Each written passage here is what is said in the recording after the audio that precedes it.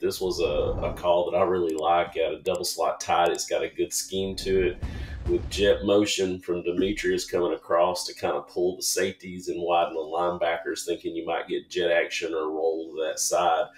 This is realistically only a 2-receiver progression with your jet back being your outlet. But, George Pickens up top is going to run sort of the skinny post. And honestly, if this wasn't a targeted play to Cager coming across on the wheel, Pickens has his guy beat as well. So just want to watch this in full speed. A very well-designed play. Here's a very good play call from James Coley's days in 2019.